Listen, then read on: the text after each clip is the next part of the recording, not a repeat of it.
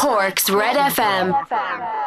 We have, we've a big squad and it's very competitive. But in saying all that, though, the likes of Graham Kenty don't come around too often, you know, so he'd be missed in any team in the country. But yeah, we've plenty of subs there who are more than willing to come in and drive it onto it. I suppose you've had a few weeks break since the Roscommon game now. You know, was that welcome after the week-on-week action during the qualifiers? It must have been fairly tough. Yeah, it probably was. Yeah, it was tough enough going alright, but you know, I suppose we were out with club, then we were out hurling with a head, and you know, other gang were out hurling football as well. But we had a break then after that, and we were just training away now looking forward to Dublin. Looking at the qualifiers, was it difficult? You know, I mean, let's say Wexford Park was obviously very testing conditions, and then Limerick obviously taking it extra time. Did you feel yourself within the squad? You know, the fellas were very tired after those encounters.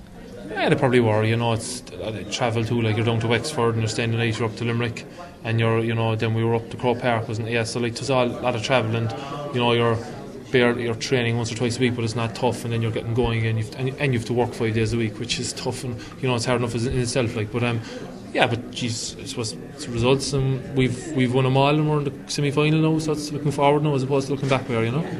I suppose just maybe, you know, looking at that hectic schedule, do you think that maybe kind of contributed to probably your slow start against Roscommon? You know, you found it difficult to kind of get going in the first half. They seem to be pinning you back. Maybe, but maybe not too. Maybe they were just better than us or as good as us, you know what I mean? I don't really know, to be honest with you, you know what I mean? We didn't start great, and they started well enough, I suppose, but I suppose we finished a bit better than them, you know. You mentioned the finish there. I suppose in the second half you really stepped it up, you know, outscoring them. I think it was 1-9 to 2 points in the last half hour. That must have been satisfying, that when you needed to kick on, you did. We did, yeah. I suppose we did know Roscommon probably tired a bit too. That contributed a bit to it too. And we've some good fresh legs who come in there and played very well. But yeah, it is good, you know. But again, if we'd beaten Roscommon by point, we wouldn't really care, like, because we would have won the game. That's what it's all about, you know. I suppose you've obviously been concentrating on your own progress through the qualifiers, but have you got a chance to look at Dublin at all? Yeah, we've looked at Dublin. We looked at Dublin there the other day, and you know, their work rate is phenomenal, really. And if we don't match them in work rate, we're not going to win, you know. So we have to work as hard as them, you know, to have any chance at all. I suppose any team that beats a side like Tyrone with all their All-Ireland successes of recent years has to be reckoned with.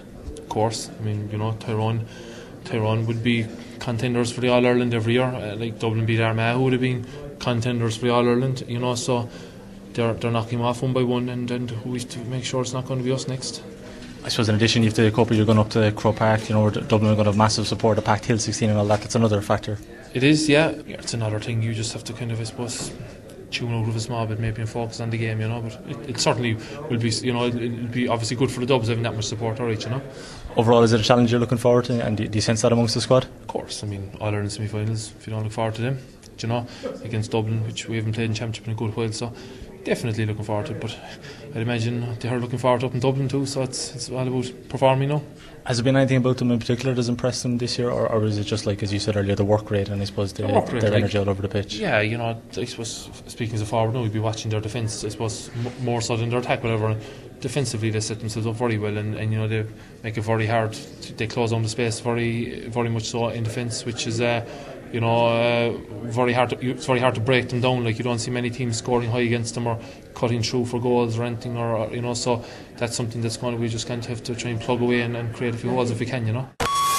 Cork's Red FM.